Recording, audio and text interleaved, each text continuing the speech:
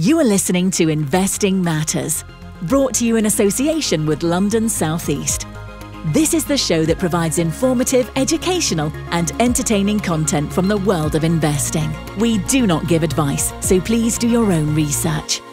Hello and welcome to the Investing Matters podcast. My name is Peter Higgins and I'm here with the award-winning fund manager, Gervais Williams, who's also an author and currently the head of Equities at Premier Miton. As a managing director of Miton and one of the most sought-after prescient commentators of the City of London, Gervais has also written 3 books: Slow Finance 2001, The Future is Small, and Retreat of Globalisation, Anticipating a Radical Change in the Culture of Financial Markets 2006, 2 of which I've got here, as you can see, and I highly recommend our listeners to purchase those books. Now, Gervais, you've been an equity portfolio manager since 1985. Your career includes 5 years at Throgmorton Investment Management, latterly called Framlington Group, 3 years at Thornton Investment Management, part of Dresdner Bank, 17 years at Gartmore, and obviously now you're at Premier Miton. So I want to congratulate you on your longevity, but I also want to talk about, first, if I may, your early learning from 1985 coming into the investment industry, if I may. Yeah, it's interesting, really, because back in the 80s, actually, the investment world was not perceived as a particularly exciting career. It sounds strange now because obviously it's become very popular. But in those days, markets sort of gyrated around a bit, but it wasn't anything like the position where we've been for the last 30 years, where investment returns have been outstanding and such like. So this is really prior to globalization. And prior to globalization, global growth was very patchy. Many big companies, they grew with inflation, but they didn't grow much beyond inflation. And people looking for investment returns needed to move beyond the mainstream companies and needed to invest in small companies. And they were a much more sort of vibrant sector in those days, where most institutions had a significant weighting of small and indeed micro-cap companies. It sounds strange now, but that's what it used to be.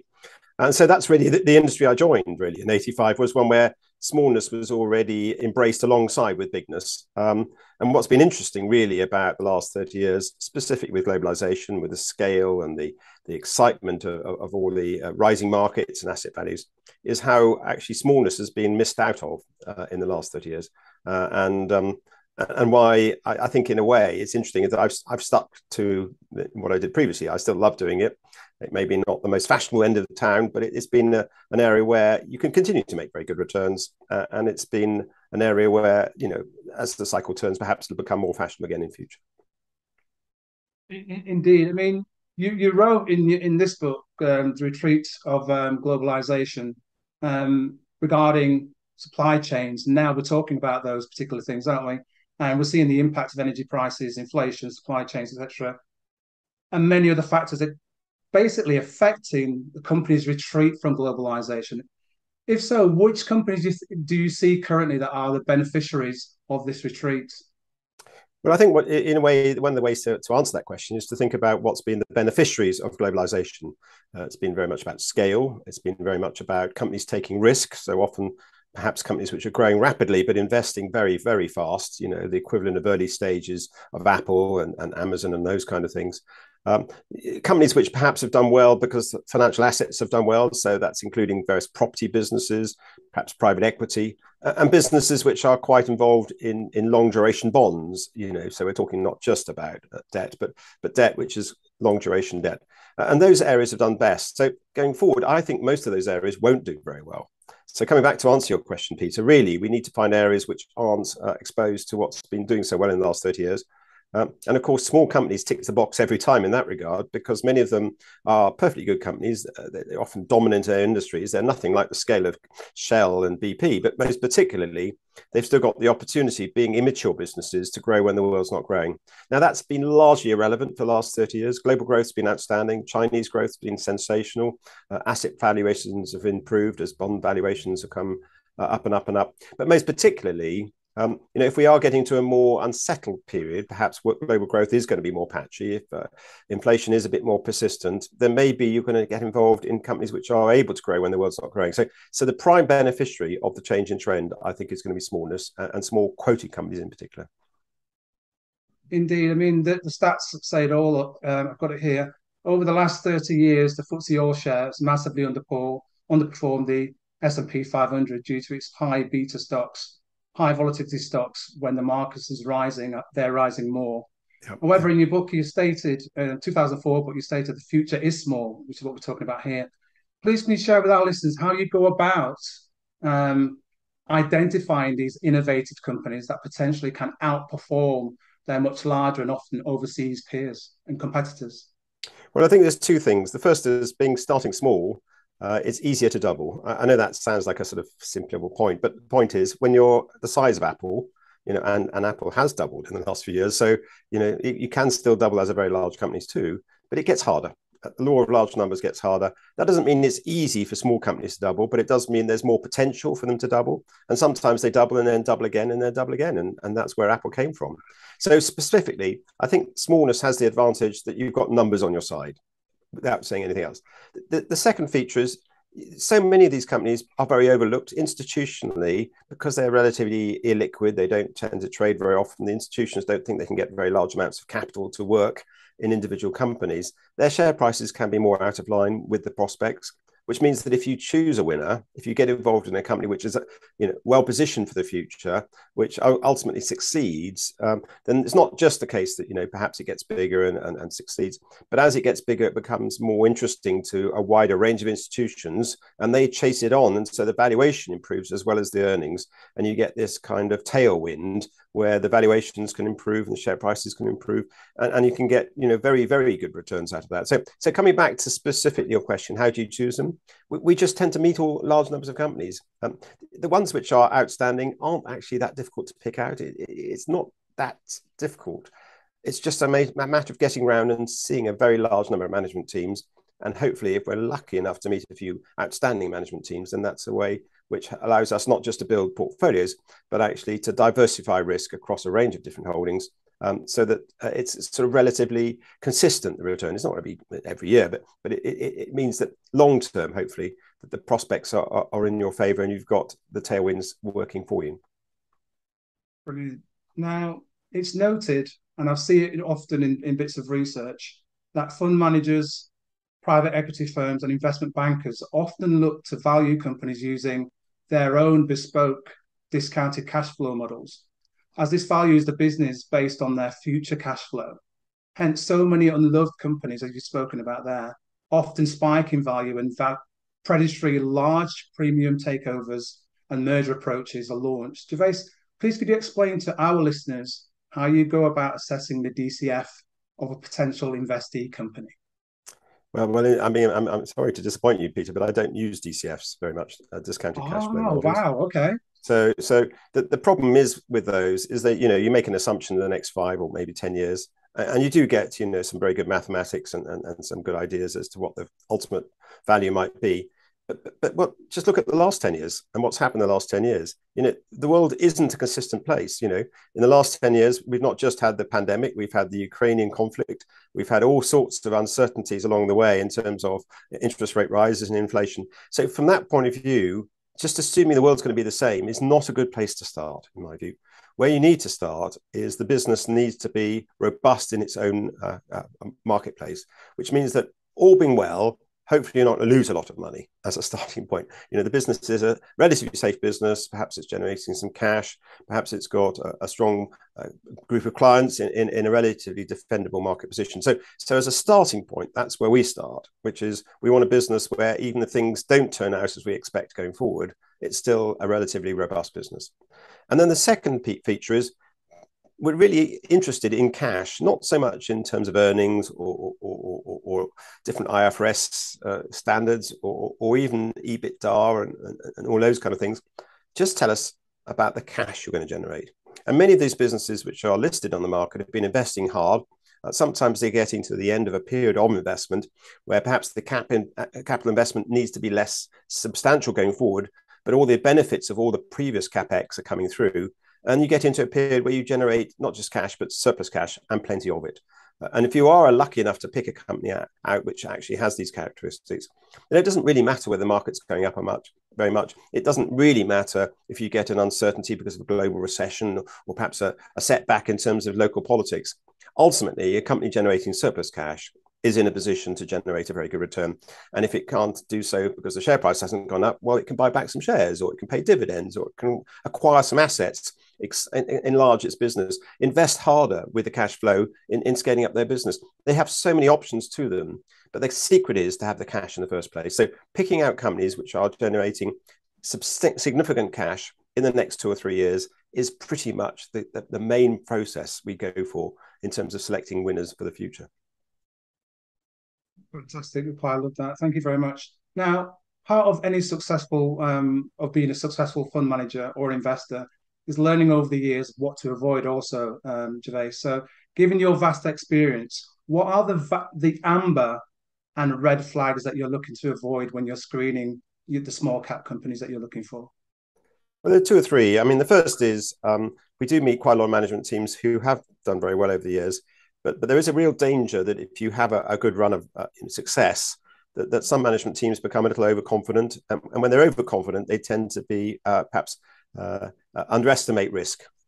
So specifically, anything moving towards arrogance or perhaps underestimating the future risks is an absolute red light for us. We are very, very cautious of management teams who are overconfident.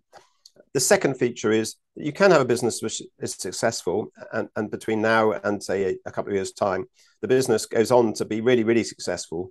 But between now and then, something awful happens, not just a pandemic, but perhaps a big setback, a global recession, whatever it is. And if you've got a business which has got too much debt, then it's not so much whether it's succeeding in 2 years' time, it's whether it's going to stay alive for now. And businesses which get into financial difficulty, it's not so much just their share prices go down. Of course, a lot of our share prices don't just go up politely. They zig and zag along the way. But if they go down and then they need emergency funding along the way, then you find that you can actually end up diluting many of the long-term returns. And that very much happened to the banks, say in 2008, 2009. Lots of banks had extra share issuance, and the share prices of many of the banks in the UK, indeed around the world, are never going to get anywhere near to where they were prior to 2008, because they've issued so many shares at such a low level that actually the upside is heavily diluted in a permanent way. So again, we want to avoid companies with too much debt, and we're very sensitive on debt. We're not against debt entirely, but we really want very small amounts of it and plenty of headroom for that. And the third element is very much valuation. You know, we're all emotional. We get very excited about companies. We think about their success and the opportunity and the scale of the business which might be in the next few years. And perhaps we sometimes get so enthusiastic with the share price rising up and there's good notes and good announcements from the company that we end up overpaying. And I think overpaying is another feature which actually can end up, you still got a successful company, but because you've overpaid to start with, you never get quite the commercial return that you expected. And that's quite disappointing. Clearly, if you are unlucky enough to pick a company which actually has a problem, then overpaying at the start means that actually you end up with big capital loss as well. So those are the 3 areas we're very, very cautious about: overconfident management teams, balance sheets which are too stretched, and most particularly valuation. Indeed, I agree with that. I want to go back, if I may, on part of what you said there. I'm using this quote because you've been quoted as saying, avoid companies overburdened with debt. And it is likened to a poison. For the benefit of our listeners, please can you expand a little bit more on that and the importance of looking really at the regular occurrences of diluted fundraisings, placing, and at worst, which we've had of late, delistings of some companies. Yes, I mean, the trouble is with the world is that, it zigs and zags all the time. So you can feel that you've got a successful company, and it may be that it does, need extra capital to get to the finishing post, which is absolutely fine. And it may be that you feel it's a good thing to get involved in putting extra cash into the company. But it's no good just to be one shareholder doing that. You need to have a body of shareholders around you who also have the same view. And if you've got a shareholding group, perhaps who aren't confident, or perhaps the momentum in the market is very against you, it doesn't matter what you think. You can find actually that the price and the issuance cost is so dilutive that actually, in spite of the fact that you may have been right in technical terms over the 3-year period, you end up actually costing yourself a lot of money. So coming back to this issue of poison, debt in itself is very different from capital. Capital, you have it and it goes up and down a bit, but you never have to repay it long term. You may have to pay dividends to raise more capital, but most particularly, it's a very long-term, open-ended liability. The problem with debt is it's very specific. You have to pay certain interest payments every year, and most particularly, you have to repay the whole debt at a certain time in the future. And it may be just going into that period when you have to repay the whole debt, you end up actually in the middle of a global financial crisis, or perhaps you end up with a period where individual prospects for some sectors, perhaps the technology sector or maybe the energy sector, have moved against you. And as a result of that, you end up just at the wrong moment having to raise cash, and you can't borrow more money because people are worried about it, and you end up hugely reducing the upside potential for the equity. So that's why we call it poison. It's in danger of really having a very adverse effect, even though all the other features, the business and the prospects and the management team and the opportunity are still very much where you expect them to be.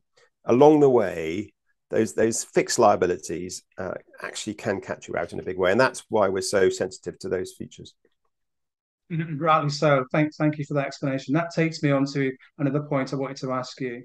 Now, Gervais, you're a member of the AIM Advisory Council and a board member of the Quoted Companies Alliance.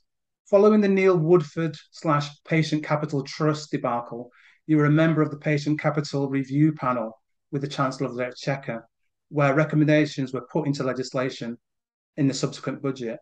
What did the industry learn most from this episode, and what has changed because of it? I think the nature of the problem with Woodford, he's clearly a very talented fund manager, had a long, successful record, was that he was investing in companies with cash flow liabilities. These were businesses which were having to invest to generate lots of long-term profit. So he was having to have the confidence to be able to put capital in and more capital in to get these companies to the finishing post. And there are biotechs and other types of companies like that out there, which are very successful investments. So there's nothing wrong with that. But he was doing so in an unquoted form. So if you've got an open-ended investment company, for example, then you've got a commitment to pay to your shareholders or unit holders every time they want their cash out. You have to kind of raise some cash and sell some things. But because some of these were unquoted, you could only sell the listed companies. And as the listed companies go down, then the proportions of those in unquoted go up, and you get to regulatory problems, and you get into anxiety about whether you can liquidate enough, and that's ultimately why the fund was gated. And gating isn't just a bad news for the investors because they can't get the cash out in the short term, but it does mean, therefore, that the management of the fund changes from just trying to maximize return to just trying to get exits, and it's been a very unhappy outcome for those clients who happen to have the fund at the time of gating. So coming back to it all, the main issue is that if you are going to invest in unquoted companies, you need to find an instruction, a sort of fund structure which is more appropriate than open-ended investment companies, and that's particularly investment trusts, but you can use other structures as well. So coming back to our investment holdings, yes, we have some investment trusts. Yes, we have open-ended investment companies, but in general, we don't have any unquoted companies at all. The truth is, we can make heaps and heaps of money over the long term by investing in many of the quoted companies. We don't need to make that extra little bit, which you might make from unquoted. So keep it simple. There's plenty of opportunity, especially in the UK market, with lots of microcaps as well as mainstream companies to invest in. And I think the problem was the maths works against you. I talked about the maths earlier. If you've got holdings there which are unquoted and the portfolio starts to get smaller and smaller because you get redemptions, that problem becomes more significant. And that was ultimately the nightmare for Mr. Woodford. You give me that thorough reply. I really appreciate that, Gervais. Thank you. Now, many of our listeners love the enjoyment of picking individual stocks and funds and trusts. Please, could you share with us the importance? You've touched on it a little bit there already, with regards to selecting stocks with management and leadership of the highest quality. Yes, it's interesting, isn't it? I mean, we certainly want very good management teams. And the great advantage of the PLC world is, of course, that this is companies which are in the public arena. You get lots of data, you get lots of opportunity to meet them. Even online, you may not be able to meet them in physical times other than AGMs, but you get opportunities to listen to them online and hear what they're saying. And the opportunity, therefore, is for you to get aligned with certain investment themes, which give you an opportunity going forward. As I mentioned very previously, the nightmare is that however good plans your management team may have, they may get disrupted by the real world, as I say, unusual events, setbacks, cash problems. All of those things can turn up. And you want a management team which isn't just able to hold its own, but actually is able to foresee some of these problems and do their best to steer around it. So coming back to it, yes, you want a management team which are effective in terms of leadership and strategy, but ultimately you really need a management team which actually has the emotional content to actually bring not just their clients with them, but particularly their employees with them. You want the employees to be sufficiently confident about the management team that they're not just happy to stay at the business, but actually they're happy to carry on and see through the problems so the business recovers. And so from that point of view, when we meet management teams, we're very, very interested in things like customer service. So if you're not just interested, but obsessively interested in customer service, then from that point of view, your customers might well find that actually when there's tough times, they may find there's other people cutting their prices. And if you're not delivering outstanding customer service, you may lose some of your customers. And the same is true for your staff. You really want your staff not just to be thrilled to working for your business, but actually engaged and confident about the future, so that even when there's an unsettled world out there, they're staying with your business, they're continuing to look after your customers, they continue to deliver outstanding service, and that means that the business has a better terms of prospect. So coming back to management teams, we think a lot of these softer skills, rather than just the strategy, rather than just being convincing about how the numbers have come out and why they've done well, but some of the softer skills like looking after customers, looking after their staff, delivering a good outcome is very, very important ultimately, because it means that they're more robust, they're more sustainable businesses in the long term. Yeah, I've noticed in some of your recordings regarding speaking about, especially like retail and consumer-facing companies, you often talk about the consumer metrics and asking the management teams, are they aware of and what the numbers are? Can you just expand on why that's so important to ask those sort of questions? Well, what's interesting is when you meet management teams, they often have a slide pack with them. We would have looked obviously at the annual report, maybe perhaps some broker reports prior to the meeting, perhaps online, look at the business and see how they portray themselves. And what's interesting about nearly all of those different sources of information about the company is how little information there is on customer service, for example. There are some companies which say, our net promoter score is a kind of measure of customer outcome, is this. So that's not impossible, but it's quite unusual. Certainly, there's very, very little information, often even in annual reports, about not just about the staff. Our staff are our most important asset, is what they often say. But then you say, well, how are you checking to make sure that they're having a good outcome? When did you last do a staff survey? What was the outcome to the staff survey? Etc. So from that point of view, these kind of metrics have almost very little visibility in terms of the presentation, which they often set in front of you. Now, that's kind of interesting in itself. Now, it may be that most fund managers don't ask about this, and therefore they're covering the agenda points which are covered by most other fund managers. But most particularly, as I mentioned previously, the nature of it is that a successful business is one which does look after its customers really well and does get engagement and success in terms of the body of the staff. So from that point of view, it's an interesting area to talk about, if only because many of the management teams we meet are unrehearsed. They haven't got their party line, they haven't got their little kind of metrics which they can use in terms of the slides, they haven't got their props. So from that point of view, you actually get to hard rock very quickly, real information. And that helps, of course, identify the management teams who say they're interested in customer service, as opposed to those which are actually more demonstratively interested in customer service, and that gives us huge insight, I think, into the management teams which are hopefully going to have duration, as opposed to those which may get unsettled by unexpected events. Oh, thank you very much. And currently, in the environment that we're in, it's prudent to be defensive in nature, Gervais. So please, can you share with our listeners how you and your team go about assessing the best quality companies regarding recurring revenue, which obviously can offset some of the noise and the flux in their revenue streams? Yeah, again, I mean, it sort of it comes back to things like, if you have got customers, how many come back again, so some of those kinds of metrics. So in a way, recurring revenue is rather a nice, comfortable feature. You get lots of software businesses which charge a maintenance fee, and they get that in every year, and it provides a nice kind of number. But there's quite a lot of businesses out there which actually, they don't have that opportunity. They have to go and find new customers. Some of their old customers come back, a construction business, perhaps Galliford or something. From that point of view, they've got to go and not just deliver a good outcome for clients, but they've got to find other clients who are wanting to build large projects and such like. So coming back to that, yes, recurring revenue is important, but what you really need to find is a company which has got the confidence to actually continue to fill the hopper with new clients, even if some of your existing clients are finishing the projects for them. So we're not against that kind of thing. It's nice to have a recurring revenue, but it's got to be actually ultimately about the ability to fill the hopper, and that's about how people perceive your business, about long-term relationships. It's to do with things like how you invest in your own business, so you're more have more to offer than perhaps some competitive businesses. All of these things come through, because some areas like the oil industry, for example, there's probably tens of stocks to choose from, even in the UK, let alone internationally.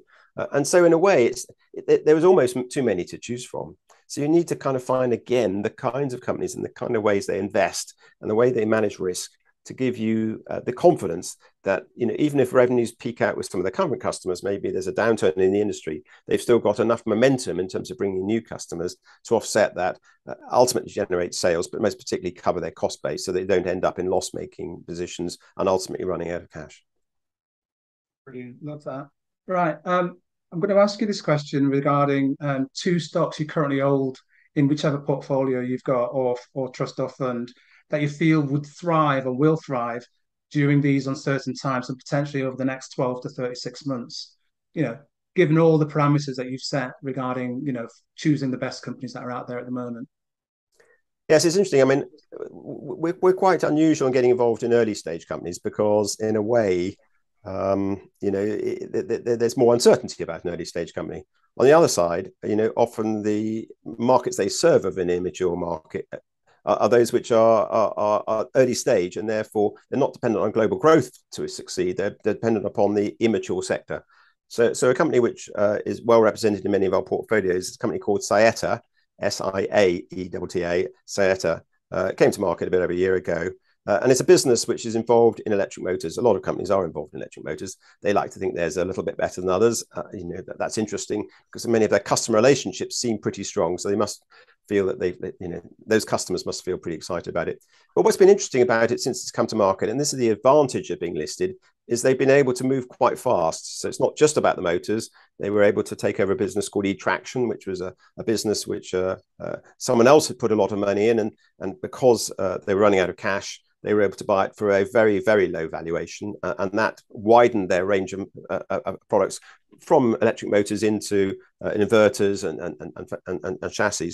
And then more recently, they've also extended their business into making more volume, and they've taken on a factory lease of a business which used to make electric motors for other markets, and now they can make motors. But what's been very interesting about the recent announcement is the business has actually now brought in a very large relationship, a company called Connet. It's a US corporation, heavily involved in truck sort of hubs, and could get motors in those hubs to actually drive the business ultimately.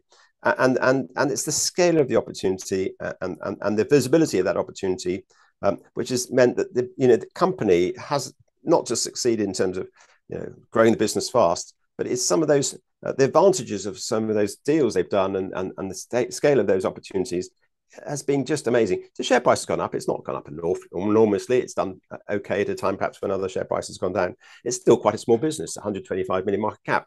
But most particularly, what we've been amazed by and thrilled is how the scale of that market footprint They've been demonstrated by the quality of their customer relationships and the new customer relationships they brought in, has built a business there, which we think is very exciting, irrespective of whether there's a global recession coming, irrespective of whether oil price goes up or down going forward. And that's the kind of business we all want in our portfolio, a business which has great prospects but isn't reliant on things which may be uncertain going forward. Another example, perhaps, is U Group. U Group is a much smaller business in terms of it's only 30 million market cap. It's tiny. But this is a business which is involved in helping particularly UK quoted companies, but also some private businesses buy energy. They're a supplier. So a bit like Centrica, they're a supplier of energy. They're not a broker. They actually are the supplier of energy in gas and energy, electricity and such like. They've built a business which has got better customer service than many others. It's more flexible. They've brought in staff. It's based around Leicester, and they've had terrific momentum. The share price got a bit too high at one stage. They had some accounting issues. The share price came down. But the underlying momentum and the quality of the business and the management team and the leadership are still very much there. They've just been through the most extraordinary stress test. Oil price, of course, energy prices, electricity prices gone crazy. Have they gone bust? No, they haven't. They've just generated more cash. And that's a lovely business. So again, lots of these tiny companies, these micro caps, they're quoted, but sometimes, their share prices drift, not because there's anything going wrong, but there's a small seller, no buyers, and you get these share prices moving down. And it's just amazing when you see the quality of some of these businesses, the scale of the investment that's gone into the past, the momentum for the future, and the current market cap, in this case, only 30 million. Again, just perfect for our client base.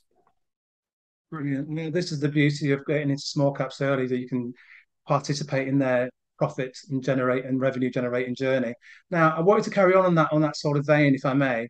Please, can you share with us your greatest successful investment and telling us initially how you identified it and how you went about profiting and scaling out, if you did, regarding capturing your investment returns regarding that particular investment, Gervais?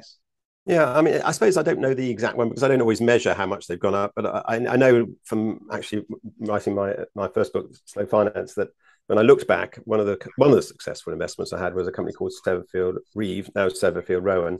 It's a business which is involved in structural steelwork, very, very efficient business. What was interesting about that business wasn't so much that they were doing structural steel, but they found a way of painting the steel and then driving the lugs in the right place and all the rest of it with less lifting of the beams. And that's because they had cranes above actually, which moved the stuff around. But they also, in the factory itself, they had these very wide ranging kind of rail wagons. They're not traditional rail wagons, but they're on railway lines. And they could move them up either using the crane overhead or just using the railway underneath. And it was that opportunity for them which meant that they could do things more efficiently than their competitors. They had less movements. They were quicker to turn around. There was less errors as a result of their systems, which meant that actually they've gone on not just to have one line, but they built eventually 7 lines of these up in Thusk, where they are. And being a very small business to start with, and being an industry where there was a lot of expansion because there was a lot of warehouses and different shopping centres going up and all the rest of it, meant that actually the business expanded enormously quickly back in the sort of late 90s and 2000 period. And so actually the share price rose extraordinarily. And it wasn't just the share price rose, they paid dividends. And so you got the income. And if you reinvested the income, that made it even faster. So extraordinary, but not unique. There are many other companies which have gone up by more than 5, 10, 15 times when you look at it. And so the opportunity is very much there. That just happens to be an old example. I haven't got one right to mind now, perhaps because the markets have been more unsettled. Maybe I don't concentrate on my successes. I mainly concentrate on my least successful companies, which I worry about. Well, we can touch on that if you want now. With regards to your least successful companies, the mistakes and the lessons, what's been the greatest one you've gone, how did that go wrong? Everything you've identified was right, but it still went wrong. Because I think, as you pointed out, often our greatest learnings are from our mistakes or our errors. So would you share an example of one for us, please, Gervais? Yeah, so the area where I've lost money for my clients quickest, most completely, and most disappointingly, in terms of I didn't expect it, is probably in the more sophisticated companies. So if you've got a company which is a more, there's more things to think about, the business model, say complicated financial perhaps. So when you get a complicated financial wrong, it's not just that the share price goes down, but obviously if they are a business perhaps involved in lending, for example, it's not so much that money's gone out, but it can't come back again because money's gone out. So perhaps a current example might be Morse Group. It's a very good company. They're in home collected credit, but ultimately they lend money. The FCA was involved originally with Provident Financial, and they were unsure about whether all the checks had been done to make sure that when people borrowed, that they were in a position to pay back. And it wasn't good enough to just say, well, they did pay back. You actually had to go back and demonstrate it. And then all the ambulance chasing kind of claims companies came in. And we believed that Morse's group was robust in these areas. And in the end, it's turned out that in spite of their safety checks and care, ultimately they've been caught out as well. The business hasn't gone bust. Neither did Provident Financial, but they are having to change their business model and look back, and the Financial Conduct Authority is having a look at them. In a way, there's just a change in attitude really to the regulator. The regulator in the past was probably more tolerant of those kind of businesses. It's less tolerant, or perhaps it went through a period of being less tolerant. I think it's becoming more tolerant again, bizarrely. So from that point of view, it's the complicated financials. When we get those wrong, it's not just that we lose money, it's the complexity and, of course, the leverage balance sheet. Again, Morse's fortunately wasn't very levered, so from that point of view, the business has survived. But it's the complicated financials really where we tend to, if you want to look at the ones which we've lost most money in most quickly, it's those areas, I think. Thank you for that reply. I really appreciate that. Now, I wanted to touch on stock market academics.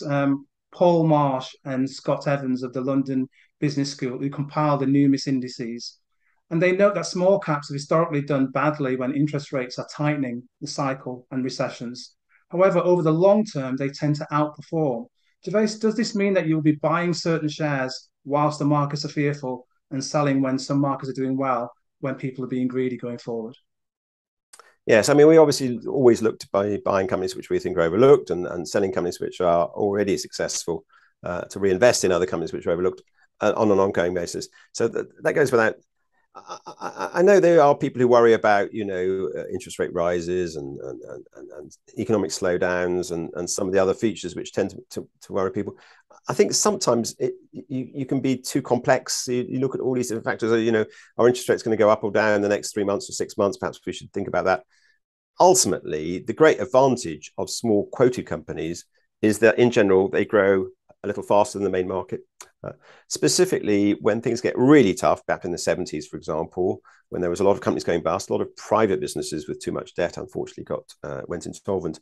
As a quoted company, you had a better balance sheet. You were less likely to go bust because you had a more robust balance sheet. But most particularly, you could keep those teams of staff together from businesses which had gone bust because they were viable businesses. They were just over borrowed, and that indebtedness ultimately meant that they weren't safe at the time. But you could keep the business together, buy it from the receivers, inject a little bit of working capital, and generate extra cash as a result of that business succeeding going forward. So coming back to this, I think whether interest rates are going up or down, or whether the global economy is going up or down, I think in a way is a secondary issue. The main issue about small quoted companies is that longer term, and Marsh and Evans's data, and indeed Elroy Dimpson, who was originally involved in this, ultimately demonstrate that since 1955, as you move down the size bands, on average, the better the performance. So if you move into mid caps, it's better than the mainstream companies. If you go into small caps, it's better than mid caps. And if you go into micro caps, they tend to do even better still. And that's particularly true if you have a bias towards companies which are lowly valued. I mentioned earlier that one of the features you need to be careful about is overpaying for some of these companies. If you have a bias towards lowly valued companies and smallness, the both effects combine and you get extra return. So I think that's the most important feature. So rather worry about whether small caps going to outperform this year or last year. Ultimately, try and pick a good weighting of some of those companies, and then you'll get certain spurts when it tends to perform. I mean, who would have thought with the pandemic, after the pandemic, just when we had a global recession and massive uncertainty about the global economy, that small quoted companies would have had their best period of performance for years. but that's what happened, and it would have been very hard to pick that beforehand, but that was the outcome. So don't become too intellectual about it. Just look at the opportunities and spread your risks, not just in the individual small quoted companies, but have other assets as well, perhaps property or house or whatever. So you've got different assets which do different things at different times. And I think ultimately, yes, I mean, I think small quoted companies will continue to outperform. What I'm less certain about is whether the mainstream markets continue to generate the returns they've generated in the last 30 years. I think, global growth is going to be more unsettled. I think we're going to be in a period where perhaps margins come under pressure. Many of the big companies perhaps won't make the same profit margins they've made in the past. And I think from that point of view, we also may find that China's not growing at the same rate. It turns into a sort of Japanese type no growth economy. And if all of those things are half true, or perhaps all three come back, then I think perhaps the markets themselves don't make a lot of money. But the advantage of the small quoted companies, the ability to grow when the world's not growing, the immature nature of their businesses, the ability to make acquisitions from the receiver will keep them going. And I think they will continue to generate very attractive returns irrespective of those features. Thank you for that full response. I really appreciate it. Now, I want to ask a slightly different question, if I may. I want to ask you, Gervais, about your personal investing style away from Premier Miton. What's your investing style for your own ISA/SIPP if you own any of those things? What do you do differently? Yes, of course, I do own assets. I mean, I'm afraid it's terribly simple. Apart from a shareholding in Premier Miton, which came from the Miton PLC business, I put all my capital into my own funds. Good. If it doesn't perform, reply you could give actually. if it doesn't perform, I know why it doesn't perform. But most particularly, ultimately, I think Martin and I and some of the other teams at Premier Miton are well positioned for the future. And so, from that point of view, I think the environment's good. I think the opportunities there, they have been out of fashion somewhat with Brexit and uncertainty about global growth, which has led to perhaps anxiety about small quoted companies and share price terms. So ultimately, the risk-reward ratio, from my point of view, is one which I feel comfortable with, and therefore it's very easy for me to back that. Brilliant. Now, I've got a final question for you, if I may. Now, without giving away the secret sauce, what would you say has enabled you to have such a successful and expanded longevity since 1985 as a fund manager? What's been your secret to your success, Gervais? Well, what I think is quite interesting is that I think we can all be a little bit purist in certain things, and you think, well, the market's wrong on this area and it's going to come right in time. And that might be right.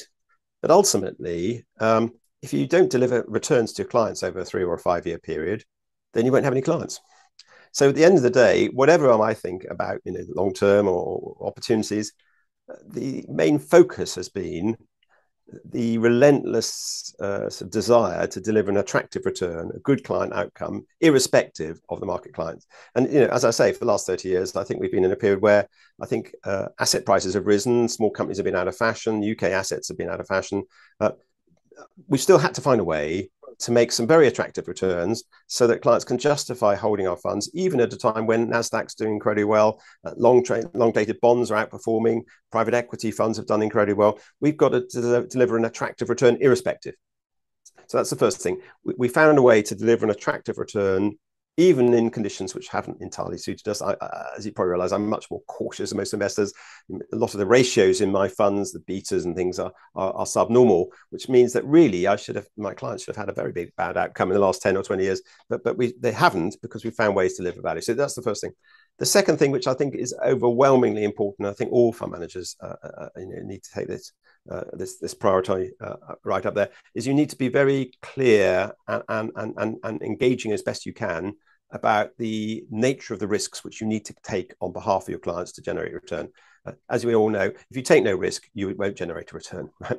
So we need to take risks on behalf of our clients. That does mean some things don't always turn out well. Sometimes things take longer to come through, all the rest of it. You've got to be, as best you can, really helpful and giving clients a really good understanding of the nature of the risks you're happy to take. And in our case, perhaps we're happy to get involved in more smallness than many others, not just mid caps and small caps, but micro caps as well. Perhaps we're willing to go across a wider range of different industry sectors to diversify our risk, but perhaps getting involved in sectors such as energy, such as mining, such as complicated financials, to diversify risk and generate more upside because there's more risk involved. But ultimately, you've got to be very, very clear and prioritize that communication as well as ultimately the long-term delivery. And I think it's those two side by side, which ultimately we believe is absolutely essential, not just to be successful, but to continue to have a client base so that you're successful in the future.